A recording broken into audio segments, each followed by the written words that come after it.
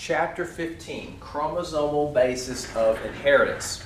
Now keep in mind, during Mendel's time in the 1860s, there was no knowledge of chromosomes, no knowledge of DNA. They hadn't even studied meiosis yet. So around the turn of the century, cell biologists were studying cell division, and around 1900 or so, they rediscovered Mendel's work because they saw that chromosomes were behaving in much the same manner that Mendel said that genes were behaving. So Mendel's laws of segregation independent assortment were rediscovered around 1900. Now, T.H. Morgan did a lot of work with fruit flies, Drosophila fruit flies, and he discovered quite a bit. Now, the chromosomal theory of inheritance is that our alleles are residing on our chromosomes. Here on the board I have a drawing of two pairs of homologous chromosomes, a big pair and a small pair.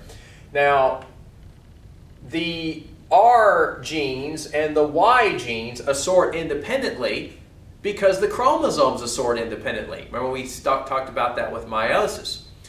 But we have far more genes than we have chromosomes, okay? So suppose we have another gene located on the same chromosome as R. Now, what Morgan discovered was that some genes are linked. Linked genes are genes located on the same chromosomes. Now, linked genes are not going to assort independently. They tend to come as a matched set. They tend to come as a package deal. Okay? So in this case, the big R allele and the big A allele are on the same chromosome.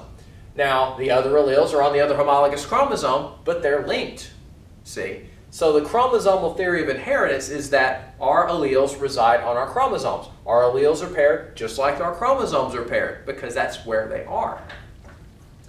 So linked genes do not show independent assortment. Unlinked genes do. So Mendel's law of independent assortment only applies to unlinked genes. Roman numeral 2. We talk about genetic recombination a little bit. Now, remember genetic recombination. We talked about this with the meiosis chapter. Independent assortment lends to genetic variation. So, the way to get recombination of unlinked genes, in this case the R's and the Y's, is simply by independent assortment. So in other words, you can get a big R and a little Y in a gamete. Okay? But the only way to get genetic recombination of linked genes is by having a crossover event switching out the chromosomes. So you can get recombination of linked genes through crossovers. Okay? Now, this crossover information can be used in gene mapping. Okay? Now the book goes into a lot of details on gene mapping, and all I want you to know is basically that crossover information is used in gene mapping. So first of all, you can find out if two alleles are on the same chromosome because they don't give you a 9 to 3 to 3 to 1 ratio. Okay, they're linked.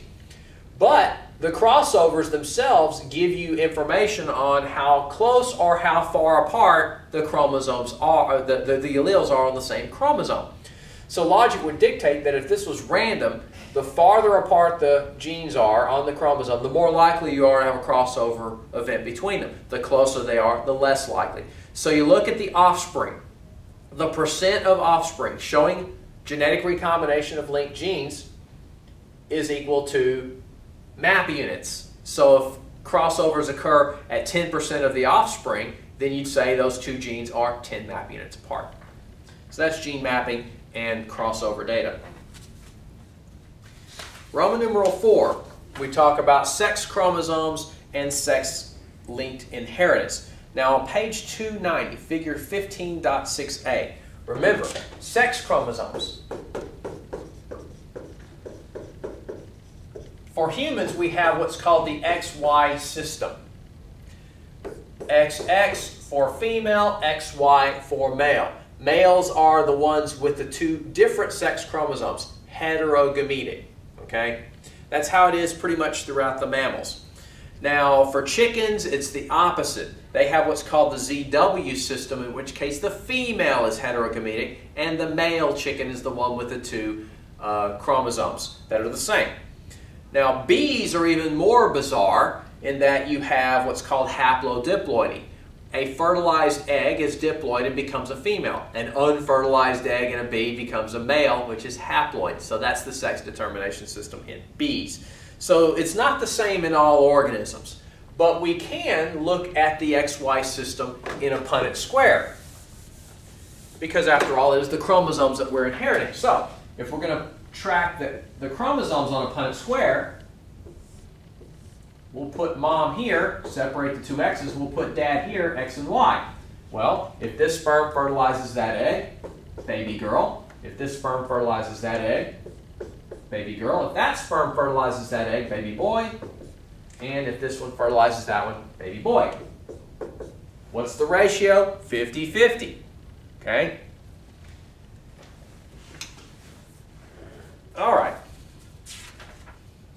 Now, it just so happens that in females, one X chromosome remains active in the cell, and the other one actually degenerates and forms what's called a bar body.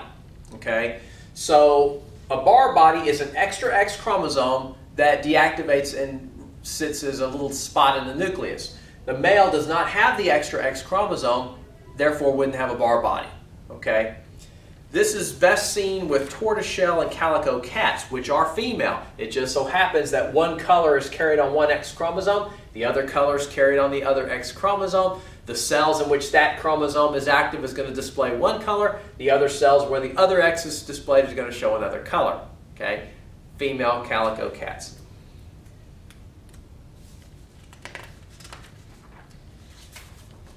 This brings us all the way to Roman numeral 5 in our notes. Chromosomal alterations.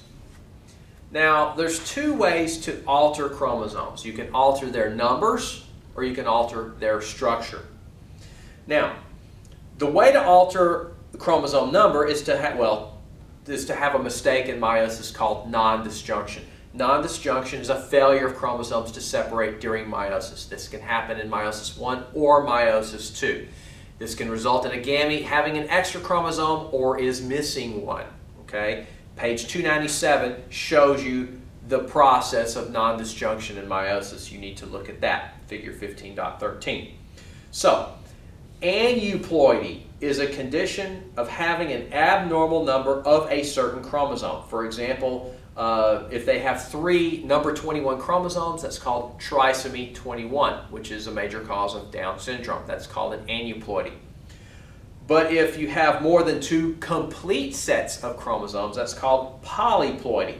Now, polyploidy is very rare in the animal kingdom, but it is literally common as dirt in plants. Plants apparently are okay with having multiple sets of chromosomes, being tetraploid, pentaploid, triploid, whatever.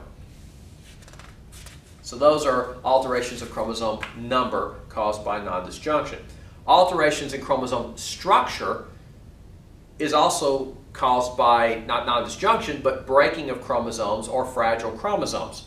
A chromosome piece could be lost. That could be called a deletion.